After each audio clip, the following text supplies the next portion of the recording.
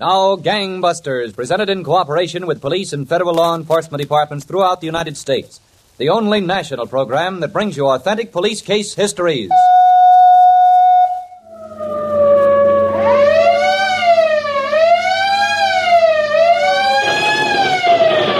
Tonight, Gangbusters presents the case of the Quincy killers, who didn't know that a railroad ticket in the hands of alert detectives could be a one-way ticket to the gallows. Gangbusters has asked the Honorable Peter F. Hartman, former Chief of Police, Quincy, Illinois, to narrate by proxy tonight's case. Now, Chief Hartman, before we begin, I'd like to remind our listeners about a special feature at the end of tonight's program. It shows how a girl of 12 and a boy of 14 helped capture a dangerous kidnapper. I'm quite anxious to hear that myself, Don Gardner. Well, Chief Hartman, let's get to tonight's case. Well, Don, it's not very often that a situation such as this arises in society. I've been a police officer myself for 23 years, and this was the first time I ever ran into anything like this case. Why don't you start right in, Chief Hartman? All right, Don. Let's begin in the city of Quincy, Illinois, one spring evening a few years ago. In a small two-story frame house near the International Shoe Company factory, a man sat on the living room sofa. He was there calling on Mrs. Angela Brooks Stover, already twice widowed. Angela was seated at the old melodeon, and the music coming forth seemed to be a hymn. Left for me. Angie, What? don't you know anything except church music? It's music, isn't it? I learned it when I was a child, and I've never learned nothing since. Well, you ain't a child now. My husbands liked my playing. Both of them. Is that what killed him? Will Heinze. I'm never going to invite you back for another evening. Don't then. Will. Huh? I baked a cake this afternoon. What kind of cake? Chocolate. With white inside. Well, let's have some. You know, I baked every day for both my husbands. Is that so? Every day. Now, look, Angie, you're not hooking me for number 3, so if you're going to make hints, good night. Will, what's the matter with us getting married? Is there something about me you don't like? No, Angie, it ain't that. But... Certainly time he was getting married. Well, it's my father. There'd be nobody to look after him. Since when's he sick in bed and look after himself? It's you that's clinging to him. Now, wait a minute. I can take care of myself. If you didn't have that old goat to drag around with you, maybe you'd get someplace in this world. Pop is plenty smart. He's smart enough for me to listen to. You're just scared of him, that's all. Like any minute he was going to take you out in the woodshed. Like you were still running around in knee pants. That ain't so, Angie. You got more company? No, Who you expecting? nobody. I don't think anybody. Well, don't stand there. See who it is. All right. Yes, what? Oh, Mr. Heinze. Yes, Mr. Heinze. Will, it's your father. I guess Will knows me when he sees me. But won't you come in, Mr. Heinze? I was just about to serve chocolate cake. Well, I like chocolate cake, if it's good. Will, I want to talk to you. Angie makes good chocolate cake, Pop. The best. And I got some coffee up.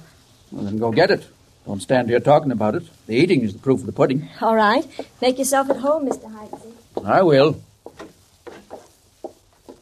Well, what's the matter, Pop? Will, if I was a younger man, I'd take a stick and pound some sense into your head. Sit down.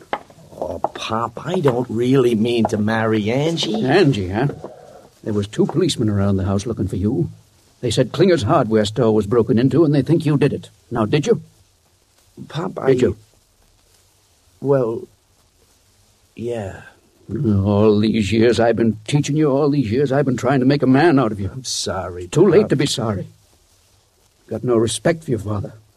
Why don't you at least wait until I'm in my grave? Pop, don't talk like Breaking that. into hardware stores. How many times have I got to tell you not to break into anything? Unless I say so. It looks so easy. It looks so easy. Now you're in trouble. Every time we got in trouble, every time it's been on account of you running off and doing something like that. Oh, Pop. If it hadn't been for you, we wouldn't have spent that time in the Missouri State Prison. And that 5 years in Iowa. You're not much better than a child. Shh, Pop, I told you I was sorry. Being sorry is not going to chase them 2 detectives away from the house there. They're waiting for you. Uh-oh. I tell you, it's lucky for you your father has a good mouth on him. I told them I'd go out and find you, bring you to the police station. Oh, no, Pop, you're not. Well, I sure ought to. Yeah, but you ain't, Pop. It's just lucky, Will, that you're my flesh and blood. It's just lucky for you. What are we going to do, Pop? Now, I'll tell you what we're going to do. We're going to do some traveling again. To a resort. To Spirit Lake. Spirit Lake? Where's that? It's up in Iowa near the Minnesota line. I saw an ad in the paper. The people that runs the cottages there need a couple of handymen. Handymen? We're not going to work, Pop. Just long enough to get a good look around the resort. Now, we'll leave tonight.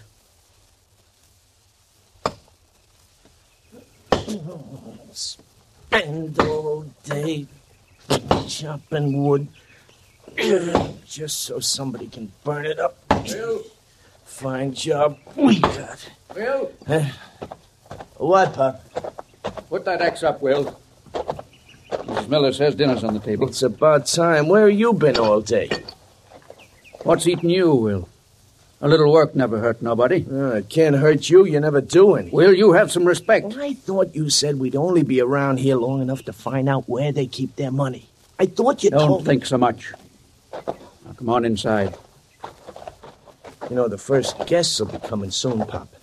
When the cottages get rented up, it'll be tougher and tougher to do what we gotta do. You just leave all that to me. I'll tell you when. We can handle the Millers, all right. They won't be no trouble. Wipe your feet off. Oh, yeah, sure, Pop. Okay. Well, come in. It's on the table. Thank you, Mrs. Miller. We got lamb stew. It's getting cold. Lamb stew sounds pretty good, don't it, Pop? Yeah, it's awful good. Don't you think you ought to wash your hands, Will? Oh, yeah, Pop. Excuse me. I'll be right back. Sit down, Pop. Thank you, Mrs. Miller. Sometimes Will calls you Pop as if you were really his pop. Well, I guess it's natural, him not having a father and us together so long. My, everything sure looks good. Well, help yourself. Ain't Mr. Miller going to eat with us? Oh, Mr. Miller went to town. He went to arrange for the bus. First guests are coming tomorrow. Tomorrow? Well, that's it's kind of early, ain't it? Nights are still pretty cold for vacationing. Oh, we get lots of early guests. Oh, now take some more of that stew, Pop. That little bit isn't going to hold you till supper. Well, I'm all washed up. There, sit down, Will. Oh, and help yourself. Thanks, Miss Miller. Oh, that lamb stew looks awful good. It is good, Will. Will, the first guests are arriving tomorrow. Oh, no kidding. That's right. We're in for some real excitement. Yeah, I guess we are. Oh, that must be Mr. Miller calling from town. Excuse me, I'll get it. Help yourself to everything. Don't be bashful. Say, this lamb stew is good, Pop. Hang the lamb stew. Well, it's good. Mrs. Miller's a good cook. Guests coming early ruin everything. Well, what can we do about it? They're coming. I tell you what we can do. We can finish our business tonight. Tonight? That's what I said. Yeah, but we don't know where Mr. Miller keeps all the money. Well, we'll find it. But how are we going to have time to find it with them around? That's easy. We kill him. Kill him? Yeah. Oh, now, Pop, that ain't good. Now, you look here. Did I ever put you wrong yet, Will? The only times we've been in trouble is when you did something on your own. That's the only times. Yeah, but do we have to kill him? If we're going to find out what we want, yes. When? Tonight. After supper. In the parlor. But, Pop... Will, I made up my mind. Okay, if you made up your mind. You're right, Will. Mrs. Miller does make good lamb stew. Very good lamb stew. So, Don, if the afternoon seemed like an eternity to Philip and William Heinze as they waited their moment, the events that night must have seemed to occur in a split second. But sometimes split seconds are remembered better than eternities by murderers and their pursuers. Now, back to Gangbusters. You were telling us, Chief Hartman, that the criminals Philip and William Heinze, father and son, planned to murder and rob their employers, Mr. and Mrs. Miller, operators of a lakeside resort in northern Iowa. That's right, Don. And that night after supper, the two criminals were in the kitchen, about to enter the parlor, where, as usual, they were invited by the Millers to spend the evening. You do like I told you, and we'll come out all right. Oh, but, Pop, do we have to kill them? I told you we did. You just watch me for signal. Good evening, Mrs. Miller. Oh, Miller? Good evening. good evening. Have a chair. Thank you. We will. How'd it go in town today, Mr. Miller? Fine, Will, just fine. Are you finished with the sports section, Mr. Miller? Yes, there it is on the couch. Oh, thank you. Big rainstorm in Chicago, it says. Is that so, Mr. Miller? Yes, it... Oh, where'd you get that gun? I'm going to use it to kill you, Mr. Miller. What? No! Wait, you old fool! Take care of her. Oh, you maniacs! Take care of her, I said. You crazy fool! Quiet! Hit her again. Yeah. Now, here. Shoot her. Oh, no, Pop, you do it. So I have to do everything. All your life I've been doing things for you. Now, here, you shoot her yourself. Go on. Shoot her. Pop, I said shoot her.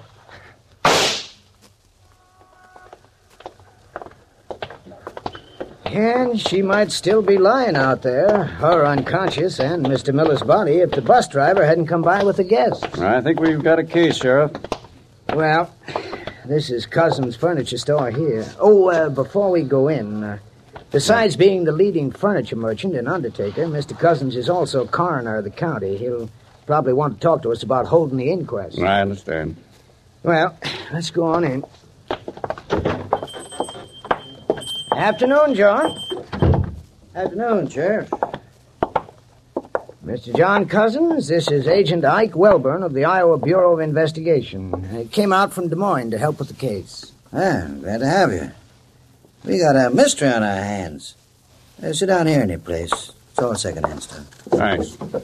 I hope I can help you solve that mystery.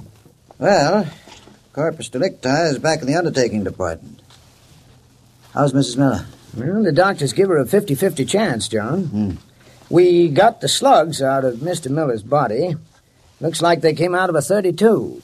Both of them. We'll send them down to the laboratory in Des Moines for a complete ballistics check. What about these two men, the suspects? Well, the only time they were seen in town was the day they got off the train. When was that? 10 days, 2 weeks ago. They asked Chet North, the station agent, for directions to the Miller's place. Chet phoned out, and Miller drove in for him. I guess Mrs. Miller could give you more information about them than anyone else. Well, apparently Mrs. Miller won't be able to give that information for a while. If at all. If they'd already been hired by the Millers, must have been some correspondence between them. Well, my men certainly couldn't find anything. No payroll book, nothing. Nothing at all. You know, it's strange how the young one and the old one seem to travel together. Mr. Miller was talking about them at the feed store one day.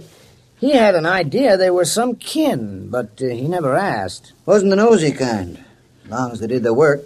They did their work, all right. Come on, Sheriff, let's walk over to the depot and talk to that station agent.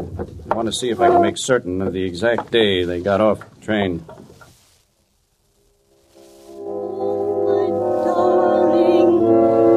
When the lights are dim. All right. Just a minute. Yes? Who is it? It's me, Angie. Will. Will. Will, where have you been? Where'd you disappear to for 3 weeks? Oh, Pop decided we should take a little trip. And you go away without telling me. Well, ain't you going to invite me in? Come in, Will. Much obliged, Angie.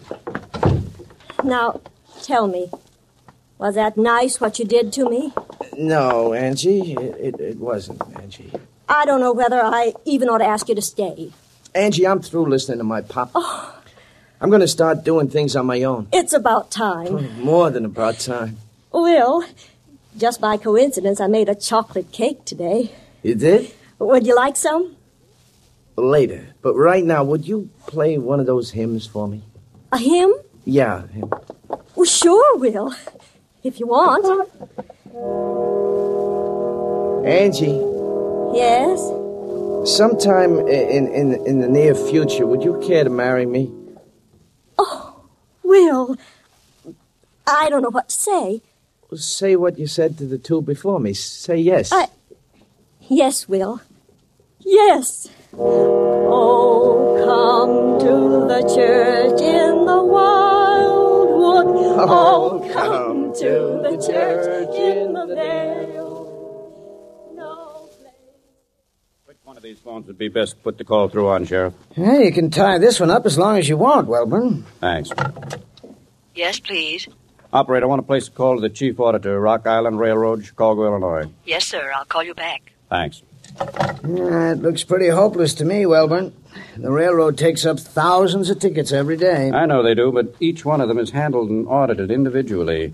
Now, if we can trace the ones these two men used for their passage to Spirit Lake, we might know where they came from. That's a big step in the investigation. I grant you that, but suppose they change trains at Des Moines or someplace. Then where are we? If they bought their tickets through to Spirit Lake when they left home, it doesn't make any difference how many times they change. The stamp of the originating office is on the back. If the railroad can locate those tickets, we've got a chance. Yeah, that's right. Maybe you got something. Sheriff, it's all we've got. Where have you been, Will? You had me worried. The Quincy cops might still be looking for you on account of that hardware store. Just over to see Angie. But I thought I told you to stay away from her. She's been widowed twice and proposes to make you number 3. I asked her to marry me, Pop. You what? Angie and I are going to get married. You won't marry her as long as I'm alive. I ain't listening to you no more, Pop. You got me in trouble all my life listening to you. Steal this, steal that. Will. Turn me loose, Pop. You're my boy. You'll do what I say. Turn me loose. Will. Push your poor old father, who's been nothing but good to you all your life. Good to me? That's a laugh. Making me spend years and years in jail, making me steal and kill. You wouldn't have known what to do if it weren't for me. You wouldn't have known nothing. I wouldn't have killed nobody. You didn't even do a good job at that. I told you to kill her. You messed it up. You never did anything right. I can kill, Pop, if I want to. Angie and me are getting married, and if you step 1 foot in the way, I'll kill you. I swear I'll kill you. Agent Welborn. Mr. Wellborn, Detective Watson of the Quincy, Illinois Police Department is ready to talk now. Well, good. Put him on. Hello, Welborn. Yes, Watson. How are you? Okay.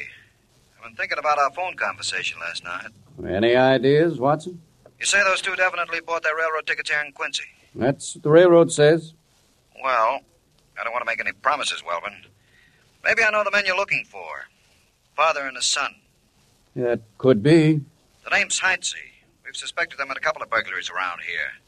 They disappeared about 3 weeks ago. But I could start checking around for them. It's a good idea, Watson. You start checking and I'll start driving. And I'll see you there as quick as I can make it. Come to the church in the vale. No place is so dear to my child. I never heard such pretty music. Pop? Evening, Mr. Heinze. You get your hat, Will. We're going. How did you get in here? I got a knack of getting places, Will. You know that. You get your hat. Go on, Angie. Finish playing. But will I? Finish playing. Will, tell him to go home. I can't stand the sight of You're him. coming with me, Will. No more. You're not telling me what to do. Will. You stupid old Stay away from me, Pop. Will. Put that gun up. Stay away, and you too, Angie. Oh, Will. Shut up, Angie. All these years I've been taking lessons from you, Pop, so right now I'm going to show you what I learned. Well, you wouldn't shoot your own father now. Not after all we've been to each other. You've never been anything to me. All my life I've been scared of you. Now I'm not scared no more. Will, don't You shoot get some him. sense, boy. I'm Get some just sense. beginning to get some sense, boy. Sit down, Pop. I'm going to shoot you just like you shot Mr. Miller. Will, my boy. Sit down. Will, don't do this to me. Hey. Police officers, don't move. Yeah, well, Don't move. Got half a dozen guns on you. Oh, Will. You lady, open the door. Don't do it, Angie. Open the door. All right. One side. That's it. Just keep your hands up. Hey, he's my son, officer. We were only joking. I wasn't either joking. If there's any humor in this situation, it's beyond me. And you won't think it's so funny either when you face the judge and the jury. That, Don, was how this strange pair of killers, father and son, were apprehended. They were returned to Iowa, where they were found guilty of murder in the first degree.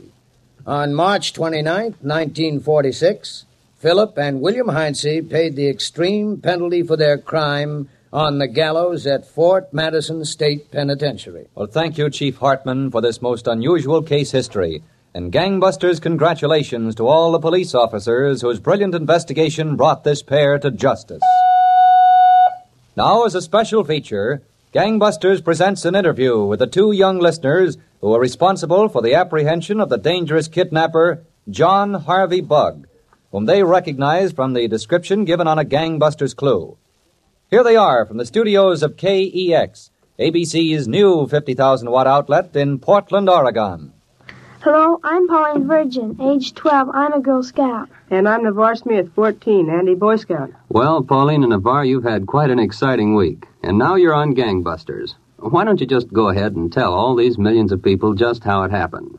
All right, Mr. Hunter. You see, we live in Gerhardt, Oregon. And everybody... Gerhardt's about 80 miles from Portland. Isn't that right, Pauline? Yes, sir. Well, you see, I took riding lessons from Cowboy Jim. Mm-hmm. And, Saturday night when I was listening to Gangbusters, I heard the description of him. And it said that he had the limp and the tape on his fingers. Mm-hmm. What was the description that they gave in Gangbusters? Did they say he had his fingers taped?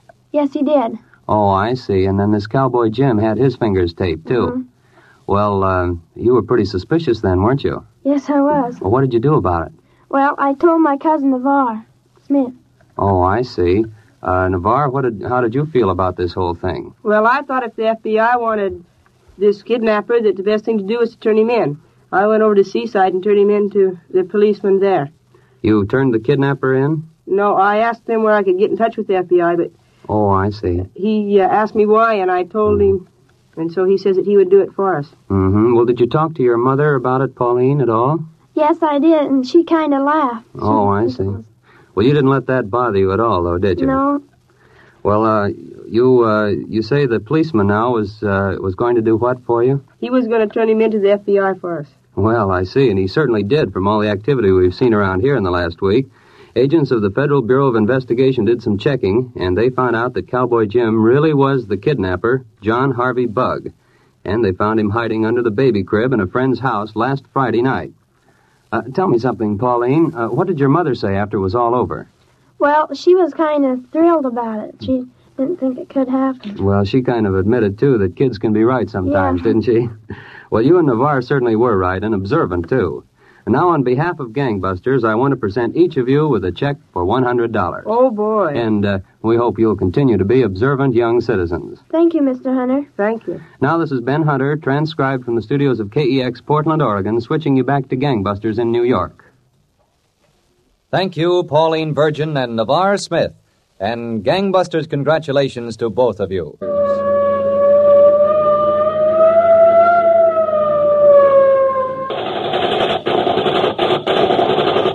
Tonight's case was dramatized by Stanley Niss and directed by Ted Corday, with Bill Smith and Bill Zuckert in leading roles. Don Gardner speaking.